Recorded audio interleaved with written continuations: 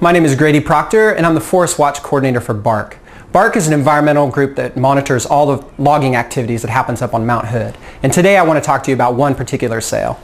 This sale is called the Jazz Timber Sale. It's right here in Mount Hood National Forest. If you can see on the map here, this is the town of Estacada.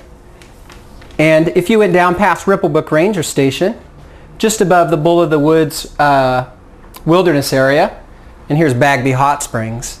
And the Jazz Timber Sale essentially wraps right around the Bull of the Woods wilderness area. It's 40 square miles and it encompasses 2,000 acres of logging. We continuously see this on Mount Hood, that the timber sales are getting bigger and bigger, and it's making it really impossible for BARC and the public to monitor their own public lands. So I want to talk a little bit about the Jazz Timber Sale and some of the problems that we're seeing out there. One of the things we continuously hear up on Mount Hood is that they're doing restoration logging. Essentially what they mean is that these trees, these younger trees, are coming in a little bit dense, and we need to get in there and thin them out so that if you take out half of the trees, the other half of the trees will be released and they'll continue to grow bigger, stronger. It's essentially like when you're gardening and you grow carrots. You pluck out every other carrot, the remaining carrots will continue to grow stronger. That makes sense. But what I always heard gardening is you don't walk on your vegetable beds. What the Forest Service does when they do these restoration projects is they go in there with giant machinery, like machinery that weighs 10, 20 tons, and they drive over the soils. This causes numerous problems. It causes immense amounts of erosion. All those soils, they get churned up and loosened. All the trees that were removed that are holding the soil together, they release that, and all that soil ends up washing down and washing away from the area where they're logging. This takes away a lot of the nutrients that those trees need. Another thing that happens because of those heavy machinery is immense amounts of compaction. If air is not able to get into the roots of those trees essentially can't breathe. They can't do what they need to do healthily with compacted soil. Lastly, what happens with restoration projects is when you take out half of the trees, you take out the trees that would eventually die. A lot of those trees end up serving as what is called snags, standing dead trees. Other of them, they'll fall and hit the ground and decompose. And during that process, they provide an immense amount of habitat. It's something of the effect of about 1/3 of all birds and mammal species need dead trees in order to survive. And most species are in trouble today because they don't have a home to live. The other thing that we keep hearing with these restoration projects is how great it is that they're going to be able to use the money to restore the forest. So for example, they're going to use the money from the Jazz Timber Sale to close roads.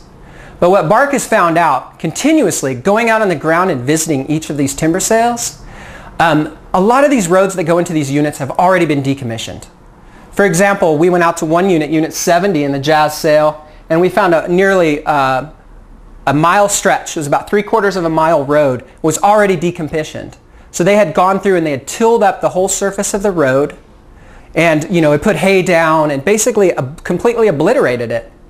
But now what they're going to do with this proposal is they're going to go in and they're going to rebuild that road in order to get in there and log. This is just unacceptable. Basically, what is happening here is BARC has been working with the Congress for a project called Legacy Roads, and what we've been doing is soliciting funds from Congress to get money to the Forest Service to close down a lot of these unnecessary roads. And we thought that the Forest Service was doing a good job taking these roads off of the mountain. But now what we're seeing is anytime they want to get back in there and go back in and log these areas, they immediately open these roads back up. These roads were taken off for ecological reasons, but we can see that the Forest Service's priority is still timber. They're going to reopen any of these roads whenever they need to get wood out. The other problem we have up there is in the Jazz area. Last season, there was 7 landslides associated with roads in the Kallawash watershed.